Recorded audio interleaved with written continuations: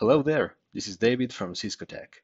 On this video, I will be presenting how to configure dial peer groups on a Cisco Unified Border Element.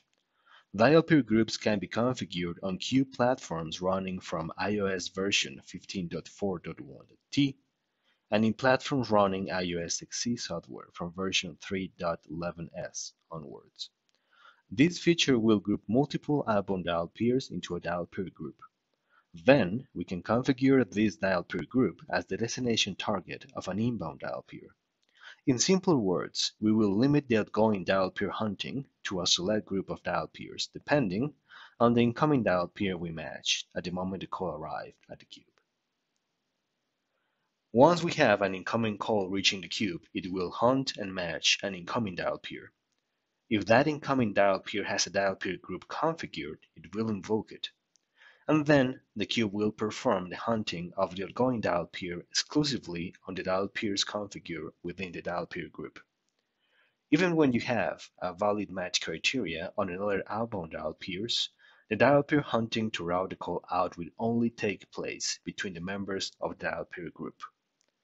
Finally, we will have a match on an outbound dial peer, and the call will be routed to the destination configured on it. As you can see here, on this cube, we already have some incoming and outgoing dial peers configured. Remember that we can differentiate between incoming dial peers and outgoing dial peers, as the latest ones have a session target configured on them to route the call out. In this example, we have two incoming dial peers, dial peer 10 and dial peer 20, to match the calls coming from different locations. Besides that, the rest of our dial peers from 11 to 15 and from 21 to 25 are outgoing dial peers with a session target on it in order to route the call out. To configure a dial peer group, let's begin by entering to the configuration mode of the router. On global mode, we enter configuration terminal command and we press enter. Now, let's define a dial parent group entering the command voice class dial peer group and then assigning a numeric label to it. In this case, we will define the dial peer group 100. Afterwards, we can define the group of outbound dial peers we want to do the hunting. We can also configure a preference to define the order in which we want this hunting to be executed. So for this dial peer group 100, we're going to include dial peer 11 with preference 1, dial peer 12 with preference 2, dial peer 13 with preference 3, dial peer 14 with preference 4, and dial peer 15 with preference 5. We then go back to global mode, entering N and pressing enter. Once we have our dial peer group defined, we just need to invoke it in the incoming dial peer of our preference.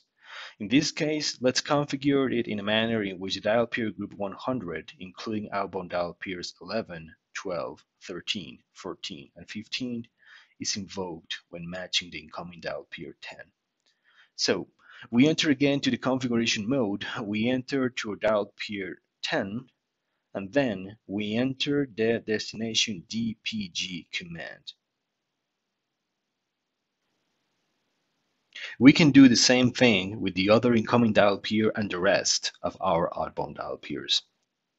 Finally, to verify the dial peer group is properly set up, we can make use of the show voice class DPG command.